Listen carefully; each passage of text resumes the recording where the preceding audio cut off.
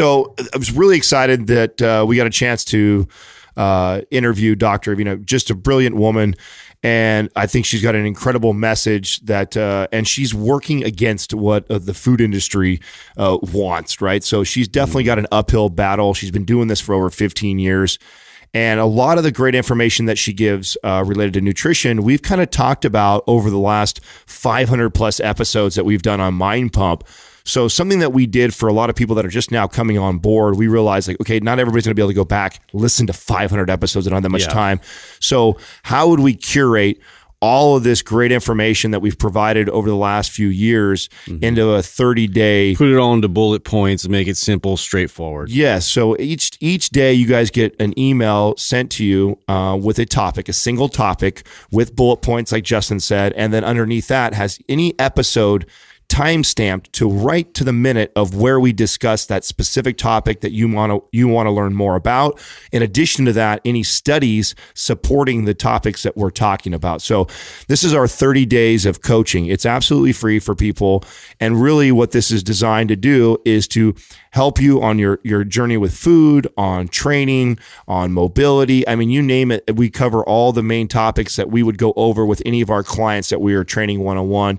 You guys go to our mindpumpmedia.com. You'll see right at the top, there's a button. You just click it, you put in your email, and you guys get mailed this for free. If you want to pump your body and expand your mind, there's only one place to go. Mind Pump. Mind Pump with your hosts, Sal DiStefano, Adam Schaefer, and Justin Andrews. Man, we just had a great interview with Dr. Nicole Avena. Sugar's going to kill you. Author of Why Diets Fail. In this episode, we talk about the addictive, addictive properties of certain foods, in particular sugar. Now, this is what she studies. This is what she does. Now, addiction has, in medical terms, there is a certain criteria that you have to meet in order for something to be considered addictive. Well, sugar and other types of foods, sugar in particular, falls in this category from a physiological standpoint and from, of course, the psychological standpoint. So I know we've gotten into debates with other, fitness personalities and professionals, and one of our friends that we love and hate, Lane Norton, talks about how sugar's not addictive and this and that and the other. She would just completely disagree, and her science completely supports her, and it's very, very compelling stuff. So it's a really good episode. If you want to figure out why you have such a tough time with certain foods, or why it's hard to eat whole natural foods, or why Mind Pump always gives a recommendation of avoiding heavily processed foods. Yes. This episode is for you. Now, you can find more information on Dr. Nicole Avena on her website. That's Dr. Nicole Avena, AVENA.com. And her book is Why Diets Fail. She's got several good books. She's got like the Hedonic Eating one. She has several books. Does she? Yeah. No, she's got several books. She's a neuroscientist and just a brilliant woman. Brilliant woman. Yeah. Awesome conversation. She's doing some research now on artificial sweeteners. She talks about that a little bit as well. It's pretty cool. So here we are talking to Dr. Nicole Avena. So I want to start off by asking you, and I find this shocking that it's actually controversial to say that food can be addictive. It's this huge controversy in nutrition because in fact, I'm actually holding up a study right now that was just completed or just published I believe this year, and the title of it was "Eating Dependence and Weight Gain: No Human Evidence for a Sugar Addiction Model of Overweight." Now, in our experience as trainers, we've worked with lots of clients, and I also have 2 eyes and a brain, and I know I can pretty much tell people that with 100% certainty that there's some foods that I will overeat and others that I won't, and sugar definitely is in that category. Let's talk about that for a second. Let's talk about food addiction and sugar addiction and your research involving that. Yeah, so we've been doing research on food addiction for a while now. I don't want to date myself, but it's been about 15 years. And, it's interesting because to me, just like you said, it seems like almost such an obvious concept that, there are foods out there that really are no longer like typical foods, right? They're concoctions of ingredients that were created in a laboratory in some food industry building somewhere. And they're designed to, have lots of sugar, fat, salt, and all these other ingredients to make them just taste delicious. And that's part of the reason why people like them. And so I've started years ago thinking about this in the terms of, well, maybe something about these foods, these new designer foods that we have, is leading people to overeat them because it's an addiction, because it's affecting the brain in a way that suggests it's addictive. And so we started doing research on this first in laboratory rats, and then we moved on to doing studies in humans. And essentially we've found, and lots of other labs have found, that if you look at the criteria for addiction, but have the addictive substance be a sugar or a highly palatable junk food, you see the same effects that you would see if you were looking at addiction to things like alcohol or morphine. We see binging, we see withdrawal, craving. We also see changes in the brain.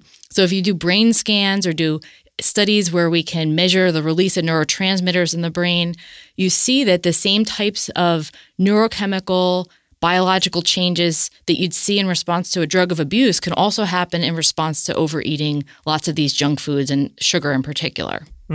Now, can we maybe describe what that criteria, the specific criteria, maybe the physiological and physical effects of what, addiction, like how do you define addiction from a physiological standpoint? What has to happen in the brain for people to say, okay, this has classical... Right. This is part of the reason why I kind of think it's funny that there's a controversy, because in medicine and in science, we have very clear-cut criteria that need to be met in order for someone to be diagnosed as being addicted to something.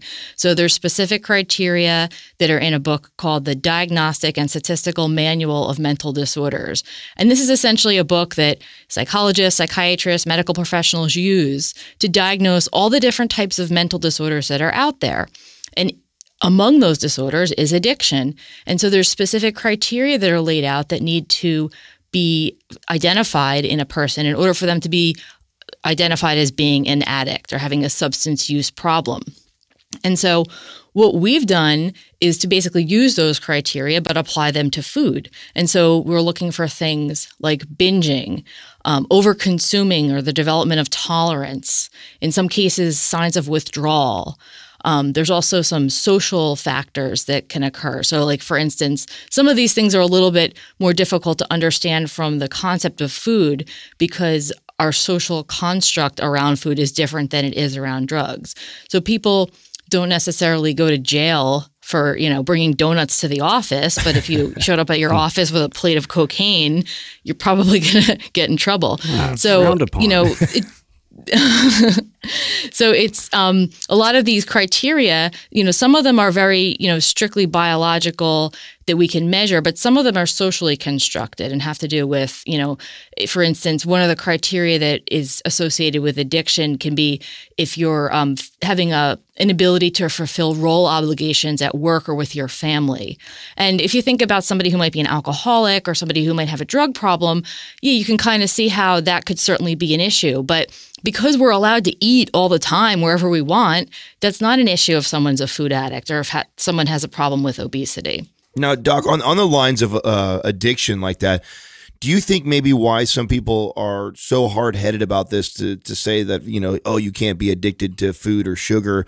Because just like, okay, you have some families that tend to gravitate to certain things that they're addicted to and others they're not. For example, like, my fiance's family, alcoholism runs in the family. It seems like there's several people in there, but they don't have any deal with other hard drugs or pills or things like that.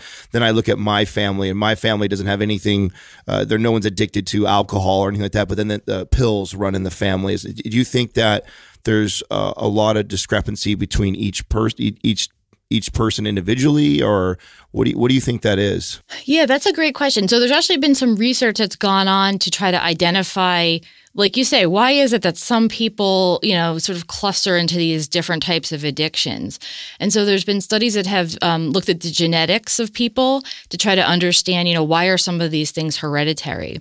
And I think that when you look at these different genetic studies, there are some genes that kind of pop out associated, with alcohol, some that are associated with other types of drug use. But I think overall, we're also starting to see that there's studies that will also identify those same genetic variants, particularly variants of the dopamine gene, can be associated with addiction to food or overeating food. And so I think that, there could be a genetic propensity for some people to just become addicted. And what they become addicted to is sometimes a construct of their environment.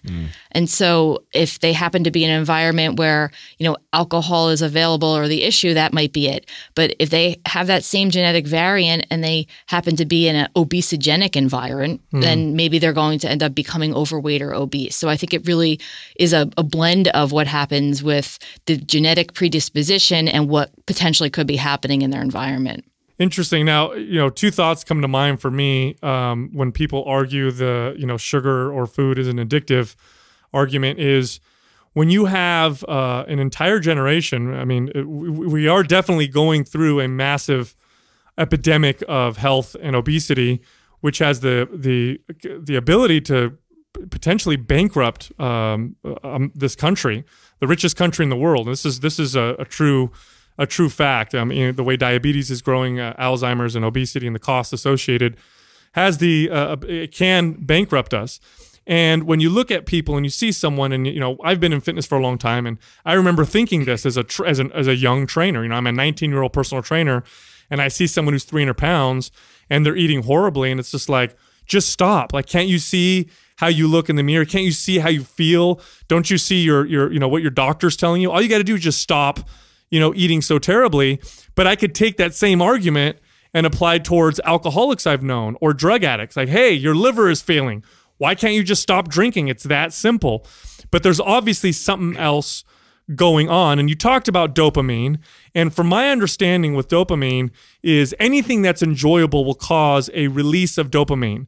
And with food, do we find that certain foods or certain types of foods or even getting more basic like sugars, for example, or, cause either a larger dopamine effect or have the ability to maintain a high dopamine release with subsequent exposures? In other words, if I do something that's great and I get a dopamine release, from my understanding, if I do it again, typically you get that dopamine release from something that's novel or new, but then my body doesn't necessarily get that same dopamine release all the time. But I know certain things tend to always release dopamine, like cocaine, for example, or alcohol or sex for some people. Is that true for certain types of foods as well? And is that what makes certain types of foods more addictive? Yeah, you really know your stuff.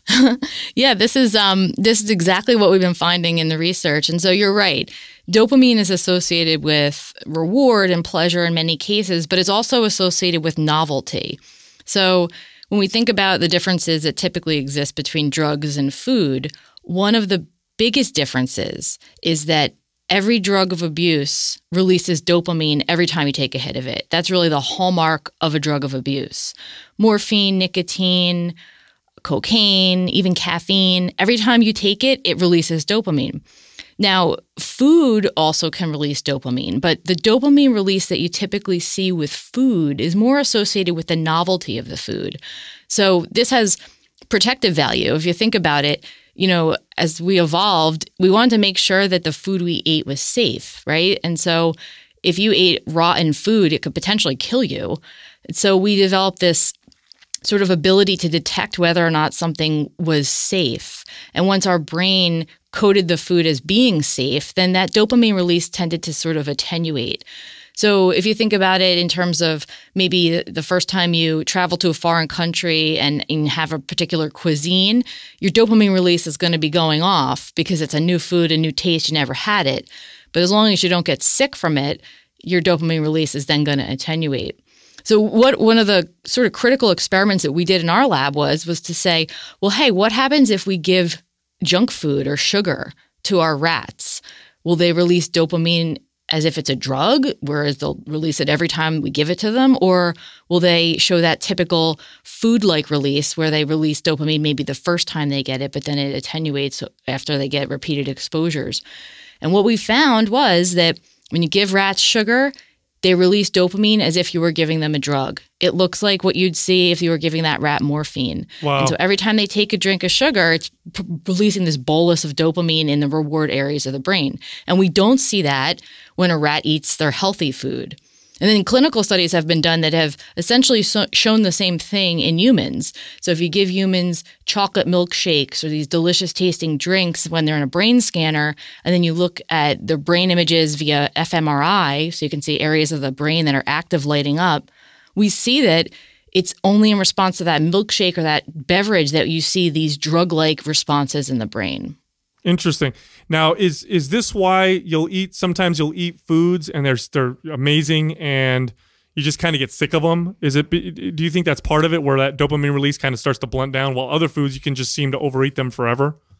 Yeah. And so if you look at, for instance, people talk about food addiction. And when we talk about food addiction, it's really the junk foods, right? Because it's not broccoli. When people don't overeat broccoli or things like that, or vegetables, even though those are foods. And that's, again, because the dopamine release in response to broccoli is likely much less intense and most likely attenuates with time for everybody. Whereas if we talk about, chocolate chip cookies or ice cream, that's a different story. That's why, it's very easy to, down a whole pint of ice cream, but eating a whole head of broccoli is not quite, as easy. Now, do we also see downregulation of dopamine receptors from this repeated exposure to dopamine through, eating these foods? Yes. And then we've seen that in our studies in rats. And again, it's very similar to what you would see, the same type of downregulation of those receptors that occurs in response to drug use. So we see lots of parallels, right, between drugs and what we're seeing in response to junk foods. We see that not only is it changes in the release of the neurochemicals like dopamine and the opioids, but also changes in the receptor expression and availability, that downregulation of receptors. And there's also changes in the gene expression for those receptors.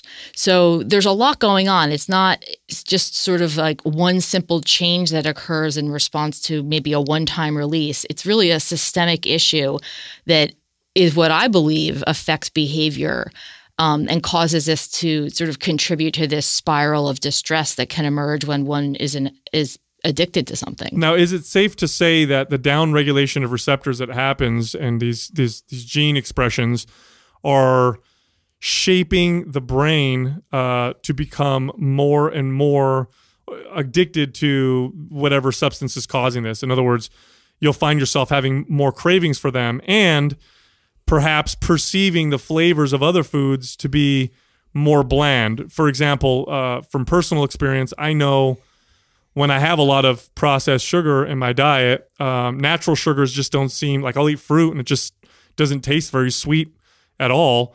And if I avoid processed sugars for long periods of time and then I eat a strawberry and apple, it's like eating a piece of candy.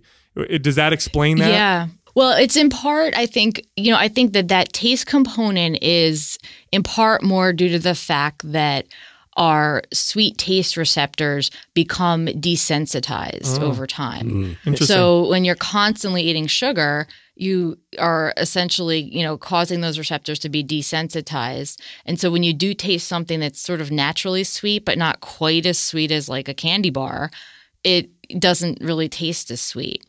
But the opposite happens if you allow those receptors to go a period of time where you're not, constantly bombarding them with these highly processed, high concentration of sweetness, then you can start to actually taste the naturally occurring sweetness in things like, fruits and even some vegetables. It's funny because, I work with a lot of people who are, interested in figuring out ways to sort of look at this through the addiction lens and change their diet and sort of eat differently.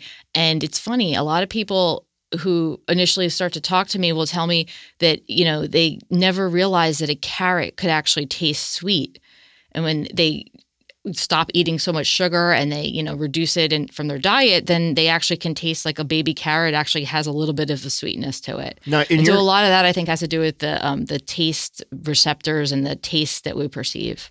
In your experience, Doc, is that something, how long does that typically take for somebody? I remember when I was competing for my first show and I was on a strict diet for 10 to 12 weeks.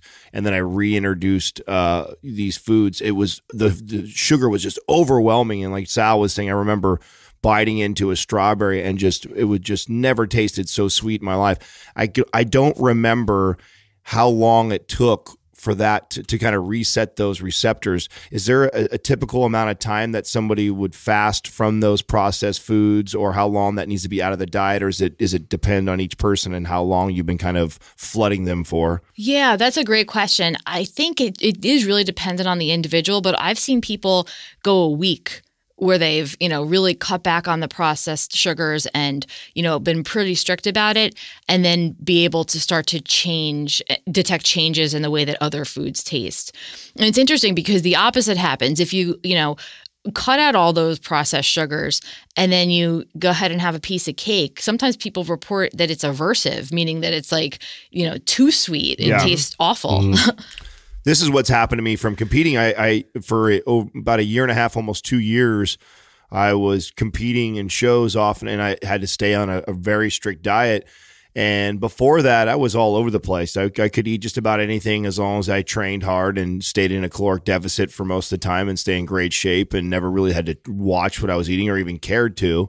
And when I reintroduced those foods, now I'm almost repulsed by a lot of them. I have it's too much. It's overpowering. I can't finish it, where before I could power that down. And I also noticed my intake of vegetables and fruits are extremely high in comparison to what they were before, because those are really fulfilling now. And this is something I try and teach and coach to clients, is that, you may not think you like fruits and vegetables right now because you've been inundating your body with all this processed shit. And if we could just clean that out for a while, you'd be surprised on how fulfilling a lot of these foods are. Now, in your experiments, have you also gone through like moderation as far as like introducing like a well-balanced kind of an approach, but also having the sugar and the processed food in the mix, but like at a lower amount, and then experiment to see the preference of the rats or the control, whatever you have set up? Yeah, that's a good question. So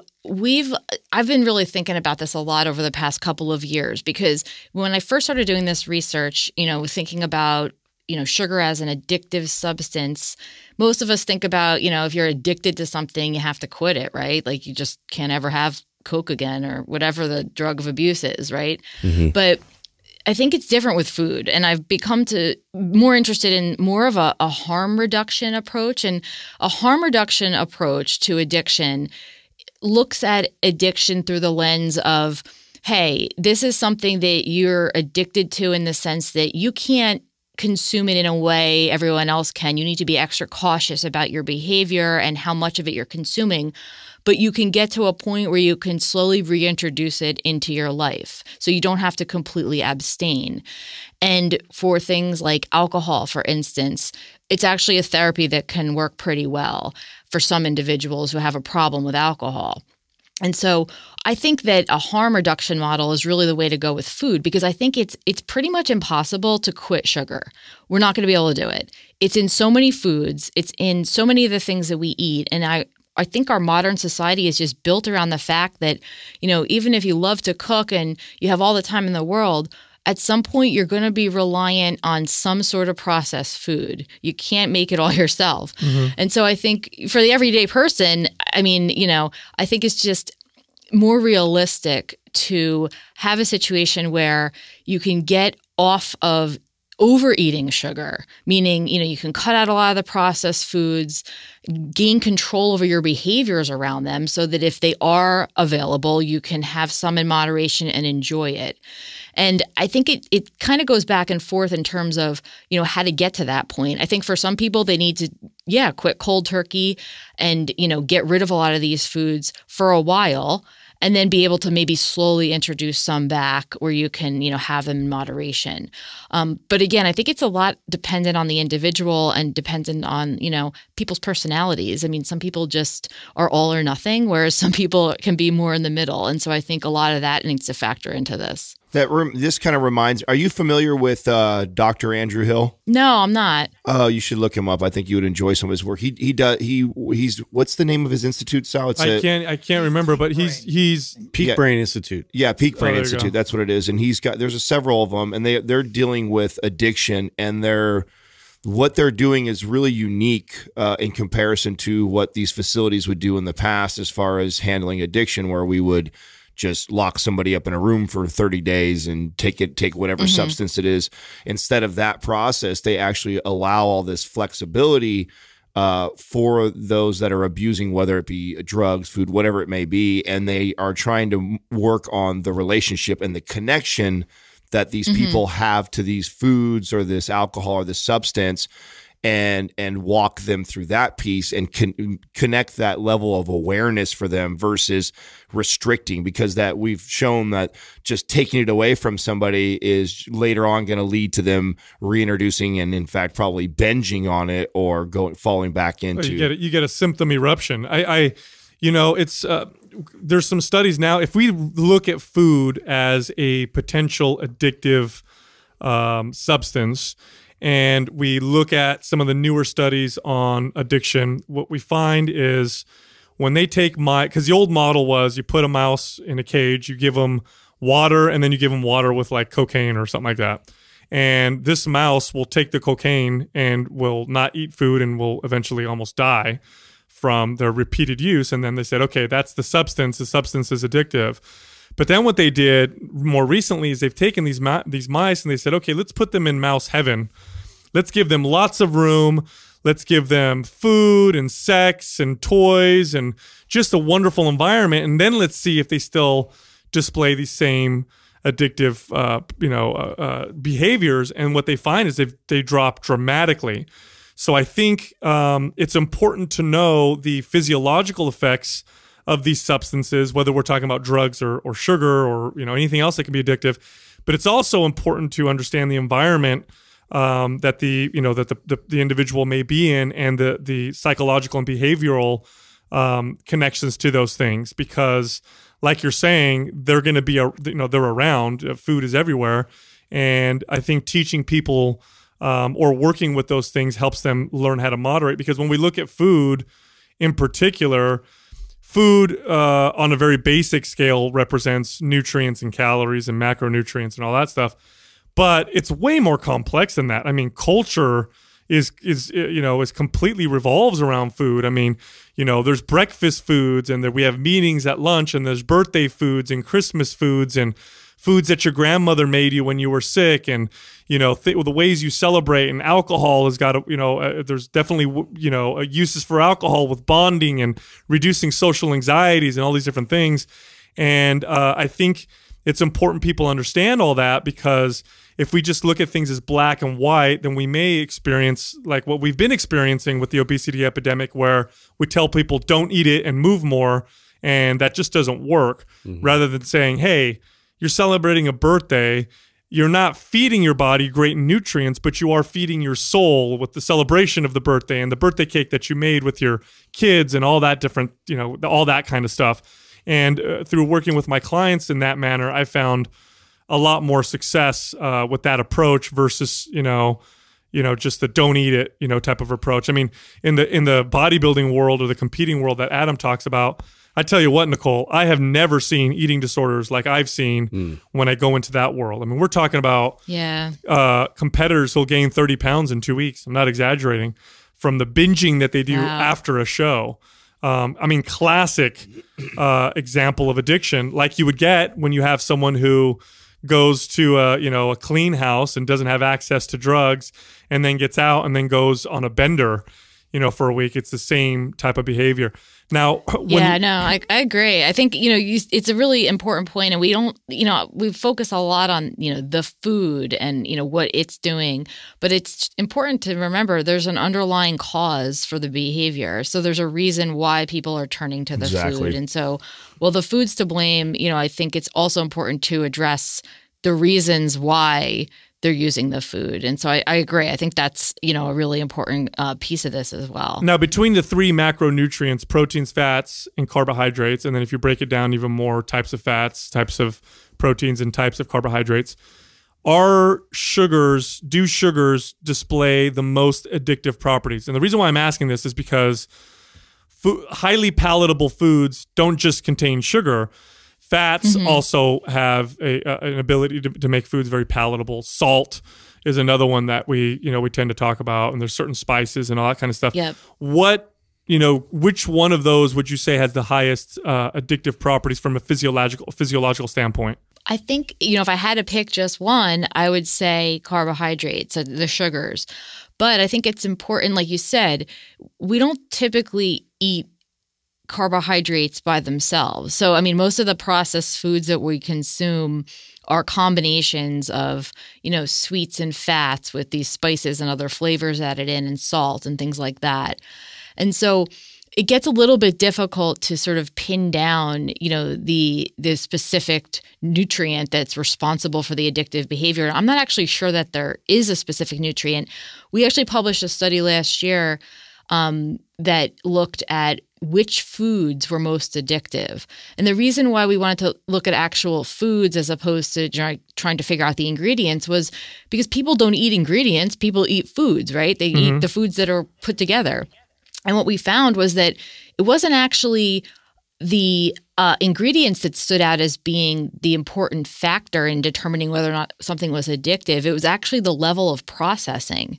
So the foods that were more highly processed were the ones that were found to be most addictive. Wow. And so I think that kind of speaks to the fact that, sugar gets called out a lot because a lot of foods contain sugars. A lot of foods contain added sugars. But I think that there's a little bit more to it. I'm not sure that sugar in and of itself is to blame.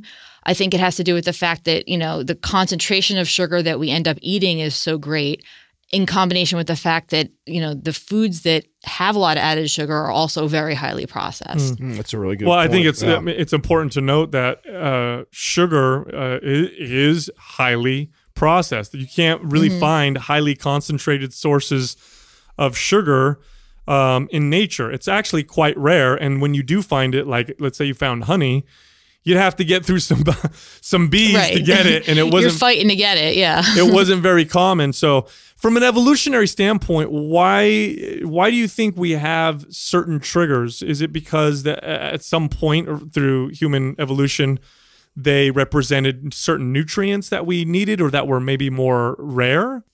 Well, so in nature, things that are sweet are typically safe. So if you go into forest and you happen to come across like an apple tree, the apples that are safe to eat are going to be the ones that are going to taste sweet. The apples that have fallen on the ground and are rotten are the ones that potentially could, kill you because it could be, toxic at that point.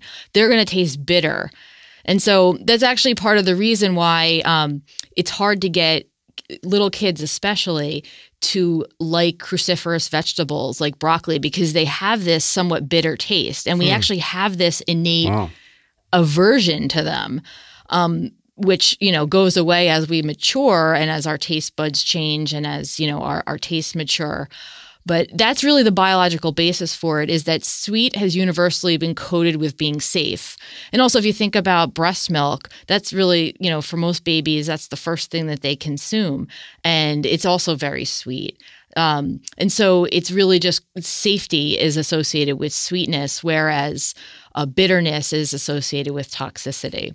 Wow, that is very, very interesting. Very fascinating. Yeah, and if you think about it, obviously children are far more adverse to bitter or strong tastes, probably because they're more likely to not survive eating a potential poison. So we just evolved to be super averse as children. And as you get older, you can I can eat a little bit of something that might not be good for me and I'll survive.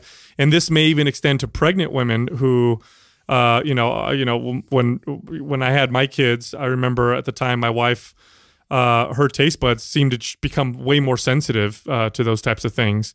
So it all kind of Makes sense. Now, very, very interesting. Doc, we talk a lot on our show about, because we've been in fitness for so long. We've had the opportunity to have our paradigm shattered so many times, and we like to share that with our audience. Now, you've obviously been in the field for quite some time studying this. What have been some moments during your career that have just been like either aha or total paradigm shattering moments for you and through all your research that you've done? Well, it's funny. When I first started doing this, it was not popular, meaning that other scientists kind of thought it was a dumb idea. I remember going to conferences and presenting some of our, preliminary research before we had it published. And this was back in like 2000, 2001. And, people just thought it was dumb and were laughing at it. And it was a little bit, intimidating for me because I was just starting off in this field. And I thought, oh man, am I making a bad decision here? Is this not a good thing to study? But it just wasn't really on anyone's radar. And I found that there were so many people out there in the general public who were struggling and were talking about the fact that they, had this addiction to sugar and they felt compelled to eat sugar, but there just wasn't any research on it. So our lab was really the first one to start to look at this from a scientific standpoint and to start doing these studies. And it's just amazing to me now, like flash forward 15 years, and things are so different. There's so many other laboratories that have been looking at this and thinking about it. We now actually have nutrition guidelines that have come out and that are going to be put into place by the end of next summer that say how much added sugar you're supposed to eat as an American, which is something I never thought we would see on the nutrition facts label. So a lot has really changed in 15 years. 15 years is like a blink of the eye in science. That goes by really fast. And so I'm really happy to see that we have had a lot of advances. There's been a lot of studies and we've seen some motion in terms of, starting to really think about the foods that we eat and what they could be doing to us, not only from a medical standpoint, but just from an overall wellness standpoint. Where have you been getting most of the pushback? I would imagine the food industry probably doesn't want to hear this. Yeah, the food industry, again, there's pushback from multiple places, but I think the most of it has come from the food industry because, not to be sympathetic to them, but I can see their points in some cases where, their job is to make foods that taste good so people will buy them. And so that's their job, right? I mean, they're making the food to taste good. And I think it just really comes down to now starting to look at, okay, well, at what point does it taste good, but it's harming us? And then it becomes the ethical question. And it's interesting because it's very similar to what happened with smoking. So if you look back at the literature and, what happened politically in terms of finding out about the dangers of smoking back in the 1960s and the 50s, it's very, very similar in terms of, how things are changing. Initially, a lot of the Philip Morris and the big smoking companies responded that, smoking's not bad for you. I teach a class. I'm actually doing a semester teaching at Princeton University. That's where we are right now, actually. And one of the videos I show in my health psychology class is this old testimony of these smoking executives from Philip Morris testifying in front of Congress that smoking is not bad for you. Smoking will not kill you. Smoking does not cause lung cancer. And so these are all things that, I hear a lot of similar stories coming out of people from the food industry now.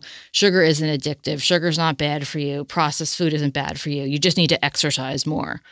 So it's interesting to see the back and forth that is similar between what's happened with smoking and what I think is happening now with food. Now, have you compared different types of sugars to see if there's any difference in effect? In other words, like, high fructose corn syrup, gets a lot of heat right now in terms of, it being worse for you than, regular sugar, for example. Have you looked at the differences between the types of sugar? We have done a couple studies that, have compared sucrose to high fructose corn syrup. We've also done some earlier studies looking at glucose. And the bottom line seems to be it's not really the type of sweetness, but it's the fact that it's sweet. We've even done studies with artificial sweeteners and see the same effect on dopamine. Wow. So if you give an artificial sweetener, which is, I think, important because people tend to turn toward artificial sweeteners as their savior because, they don't have to worry about the calories, but they can still get the enjoyment out of the artificial sweetness. But that's not the case in terms of addiction. If we're looking at this in terms of what it's doing to your brain and doing to the perpetuation of overeating, artificial sweeteners are contributing to it just as equally as caloric sweeteners are.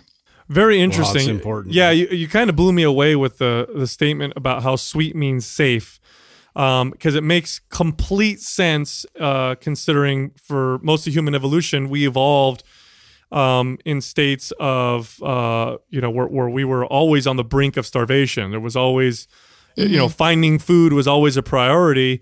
And so it makes sense that if you found something sweet, you ate the hell out of it, and your brain kept pushing you to eat more of it because it was a safe source of... And who knows when you're going to get more. And who knows when you get... As a safe source of calories. But in today's modern world, there is, in Western societies in particular, there is no problem getting calories at all. I can get calories whenever I want.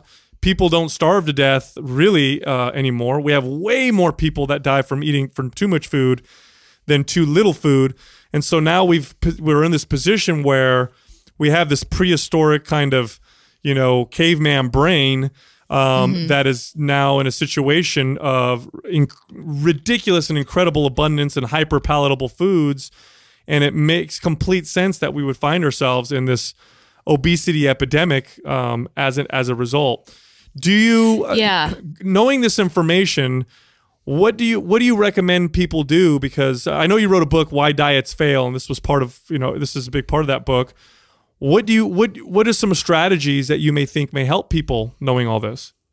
Well, a few things. First, I think knowing about all this, knowing about the research is so important because I think, a lot of times these studies sort of get brushed under the rug or people don't hear about them until, great guys like you come out and, get that information out to the public so people can learn about this stuff and apply it to their life. So I think learning about the research that's going on is important.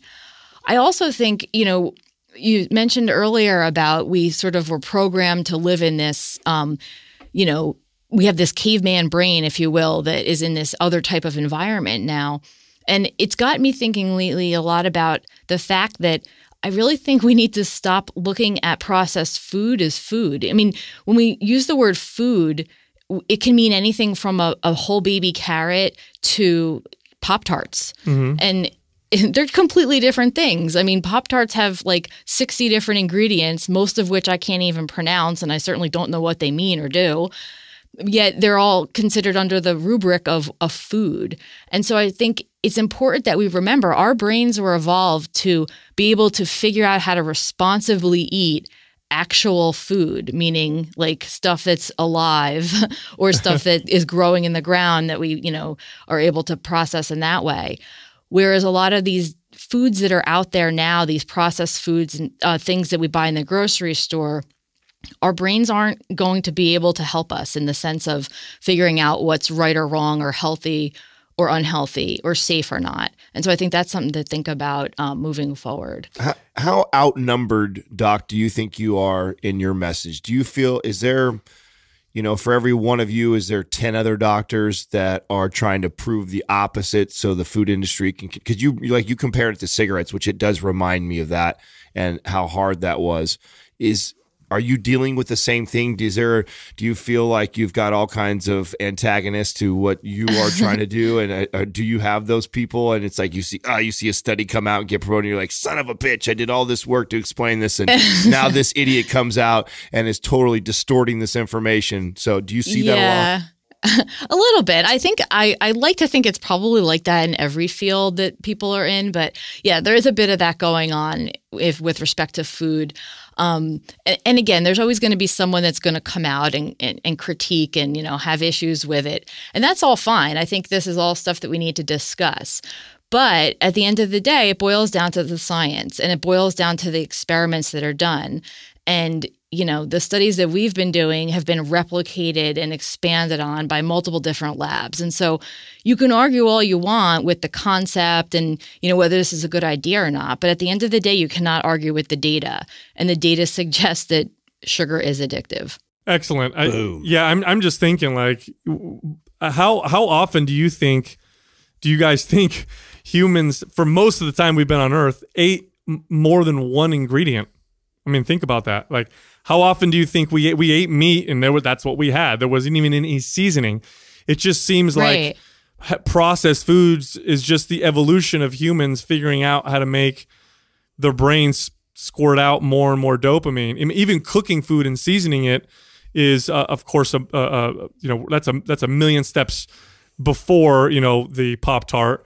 But even that is our attempt at making at kind of hijacking these systems of the brain. It's kind of blowing me away right now to really think about it. When you say it like that, it sounds like sugar is like Instagram is to social media, like this inundating of likes and this dopamine rushes from feeling that all the time. Like we figured that out. Rob Wolf in his book Wired to Eat compares food to porn addiction, and how these flashes of pornography are things that we would have never experienced before, and it trains the brain to only really respond to that. And so food is really no different, and it's no reason why it's so hard for someone to go from eating a highly processed food-based diet to one that is entirely based on whole foods. I mean, to them, it's bland and it tastes horrible and life sucks. Right. Well, and I think, going the opposite was probably easier. So if I think about like my grandparents' generation, they grew up like it was like meat and potatoes for dinner. And like you said, it was single ingredient foods. And now, the people who were born in this generation, they're not really going to experience that because they're born into this processed food world. And so I think, for people like that who grow up eating lots of processed foods, it's going to be very difficult to make that switch back, like you said, because their brains are now basically programmed to expect to get constant pleasure from the food that they're eating, which you're not going to get when you have just a little piece of meat on the grill. It's going to expect to be stimulated more by lots of these other, tastings and ingredients and all these other things that we typically see in the foods that people often eat these days. Now, I'm going to make a speculation, and maybe you can help me out here. But, as children and as we grow into adults, there's a tremendous amount of neuroplasticity that happens. And there are certain structures and things in the brain that become and the neuroplasticity we have until the day we die, but really we never have the ability that we had when we were children. And I'll give you guys an example. Like, you could take a 7-year-old and you could teach them all kinds of different languages, and they won't have an accent. Now, you teach an adult another language, they can learn that language, but they'll always have an accent. And because the brain's ability to mold and change becomes much more limited as we get older. As a child, it's like incredible what the brain can do. Now, knowing that, is it safe to say or safe to assume that introducing children to foods that are high in sugar and highly processed, you're going to cause some permanent changes to the brain? And in other words, as adults, even if they change their diets, it's still going to have some of those permanent changes to where it's much more difficult for them to eat a diet that's based in whole foods. Yeah, it's great to say that, because it's actually something I've been thinking about a lot lately. I've been working on a book that's going to be coming out next year. It's a follow-up to a book that I published last year that was published by Random House called What to Eat When You're Pregnant. And the premise of that book was essentially what you just said. We have this generation of babies that are essentially born craving sugar. They're like sugar babies, if you will. They're not crack babies, but because they were exposed to such excessive amounts of sugar and processed food in utero, they're born with brains that expect to get that once they're on the outside. And so I'm working on a follow-up to that book called What to Feed Your Baby, which is essentially a guide for new parents that will allow them to learn about the research on, what happens to your little child's brain when you start off feeding them, and the foods that they're consuming are much like what we see in our highly processed world. And so the dangers of consuming too much sugar as a youngster can really affect you later on in life. Not only does it lead to increased risks for being overweight and obese and developing diabetes, but like you said, it also really sets the stage to make it just more difficult for them to even like healthy food. And so I think that there is definitely a fact of plasticity that occurs at that young age that we need to capitalize on. And we need to make sure that instead of exposing our kids to, fruit juice and to, all these other types of snack foods, we want to be realizing that we have this very small window in which we can essentially try to train them to like the delicious, healthy foods.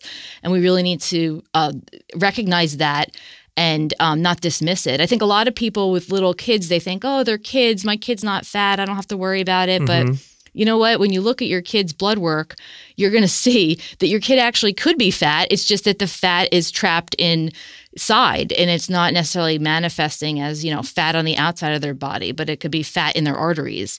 And so learning about this and helping parents to understand why it's important to feed kids healthy foods and how that can affect later things in life, I think is something that we need to be focusing on. And you know what? I tell you what, I mean, you talking about that, like you got to be careful, right? Because the amount of money that goes into advertising towards children with these types of foods is, kids. In fact, I would bet, and I don't know what the numbers are, but I would bet it probably surpasses how much money goes into advertising towards adults. I mean, I have 2 young children. Oh, for sure. Yeah. I have 2 young kids. They watch, cartoons and stuff like that on TV.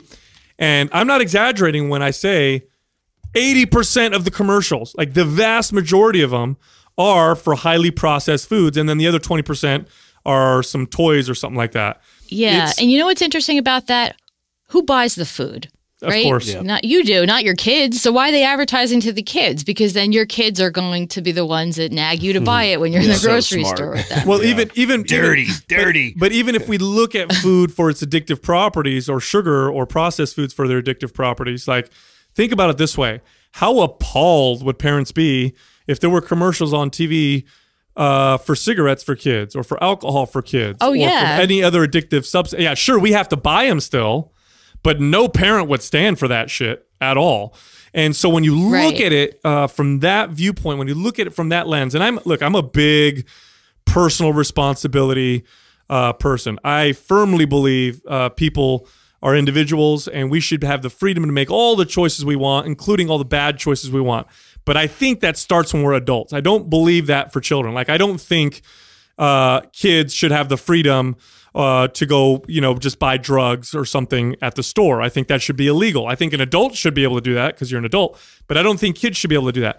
So looking at it through that lens, I feel like this may be an interesting battle coming up in the future, because as your science continues to grow and get published, and I'm sure more scientists are going to study and look at what you're looking at, because you're kind of opening up this Pandora's box of information.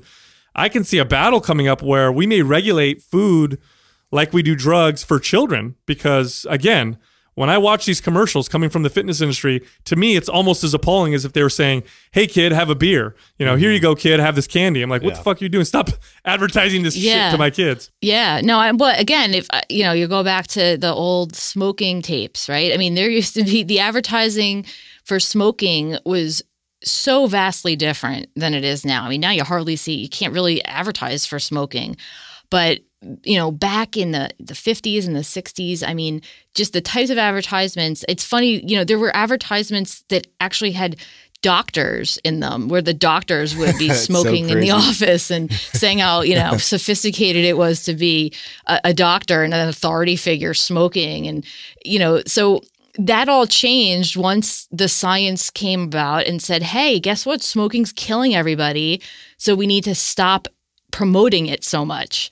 And so I think it's just going to be a matter of time. And especially now, if we look at the obesity numbers among little kids, and, it's pretty sad when you have to look at the obesity rates among kids aged 2 to 5. Mm-hmm. I mean, you don't typically even think that that's a possibility, but it is a real possibility now. We're seeing that those numbers are just going up, and it's not something that's going to be easy to rectify. So I think it's really just a matter of time before we're going to have to see, some social pushback in terms of people demanding that there be some changes, because you're right. I mean, when you're advertising to children who really don't have volitional control yet over making good decisions, then it becomes a problem. And, I've seen studies where they show the livers of children who consume lots of sugar and who are overweight, and they have livers that look like the livers of like alcoholics, in particular when they overconsume fructose, because the liver has a limited ability to process. When I first got certified as a personal trainer over 20 years ago, they had just changed the name of adult onset diabetes to type 2 diabetes. It used to be called adult onset diabetes. So if you went to the doctor, there were 2 types of diabetes, type 1 and then adult onset. And the reason why they called it adult onset was because if you were really unhealthy, you developed it as an adult, and no kids got it. It didn't happen to children, but they changed the name because kids get it now. Right. It's absolutely. If that's not a fucking enough of a sign for you. And for any parent out there, this is what I tell people, our listeners, like, you're a parent. You can't tell me you can't see a difference in your children when they eat a shit ton of sugar. Yeah. All parents talk about it. I see it. It's clear as day, and I can see my kids overeating the hell out of sugar far more than anything else. I rarely ever see my kids overeat a steak or vegetables or anything else. But if I give them, bread, sometimes they will. But if I give them candy, if I give them unlimited access to candy all day long, they will eat until they're sick. They'll eat until they get sick. Yeah. They'll eat more candy than you can even. It's mind blowing how much candy they can eat, and it's because it's got addictive properties. Bottom line. So when I hear people in our industry, especially this like fitness, muscle building, fat loss industry, say things like, if it fits your macros, go ahead and eat it, or a calorie is a calorie, or they're coming from the standpoint of body composition. They really don't. That's all they care about, right? How I look. And so they don't take any of these things into account. It makes me roll my eyes and palm my forehead, because it's, are you blind? It's pretty obvious to me. And a lot of the studies that you'll come out with, even I'll read the studies and I'll be like, duh, but they have to be done because we've got so much pushback. You know what I mean? Yeah. So moving forward, what are you going to be studying moving forward? What are you guys looking at now? You talked about artificial sweeteners, which fascinates me because obviously there's no calories in artificial sweeteners, and we wouldn't expect them to have, similar effects on the body or the brain or whatever. And of course, now we have studies showing that artificial sweeteners are tied to diabetes and to obesity as well. Are you going to be studying that more, or what else are you looking at now moving forward? Yeah, so I think definitely interested in artificial sweeteners. I'm interested in, it's funny when you speak of artificial sweeteners, people really cling to some of these ideas. And so I hear a lot about, I overheard a couple people the other day just in passing talking about how they cut all sugar out, but, they replaced it with stevia, and that, everything's great now because they're consuming stevia. But the problem is that stevia is just as processed as real sugar, in terms of, it's interesting that because it's marketed so well as being natural and, coming from nature, that people just sort of believe that, this is actually better for me. But the studies are suggesting that artificial sweeteners and things like stevia actually aren't. And so I'm interested in that. I've also taken a strong interest in looking at nutrition from more of a developmental lifespan. And so a lot of our initial work on addiction was done, I guess sort of in the characteristic of thinking about what might be happening among adults. But I've become more interested in the genesis of this, because we know that, adults who potentially are addicted to food got that way somehow, right? And so I've been interested in looking at the effects of in utero exposures to different foods and early exposure to different foods. So looking at little kids and, how the types of diets that they're consuming can affect not only their behavior, but also what happens later in life in terms of their food preferences. Excellent. Well, Godspeed. I wish you all the best. I think you're doing excellent work. And these are things that we need to look at, because a lot of, this country in particular has their head in the sand, and there's a massive amount of money and special interest that goes into telling us that, the emperor's, has clothes on or whatever. And it's, this is good. This is very revealing. It's opening up conversations. And I appreciate the work you're doing, and, keep doing it. Okay, thank you. Thank you for listening to Mind Pump. If your goal is to build and shape your body, dramatically improve your health and energy, and maximize your overall performance, check out our discounted RGB Super Bundle at mindpumpmedia.com. The RGB Super Bundle includes MAPS Anabolic, MAPS Performance, and MAPS Aesthetic. 9 months of phased expert exercise programming designed by Sal, Adam, and Justin to systematically transform the way your body looks, feels, and performs. With detailed workout blueprints and over 200 videos, the RGB Super Bundle is like having Sal, Adam, and Justin as your own personal trainers, but at a fraction of the price. The RGB Super Bundle has a full 30-day money-back guarantee, and you can get it now plus other valuable free resources at mindpumpmedia.com. If you enjoy this show, please share the love by leaving us a 5-star rating and review on iTunes and by introducing Mind Pump to your friends and family. We thank you for your support, and until next time, this is Mind Pump.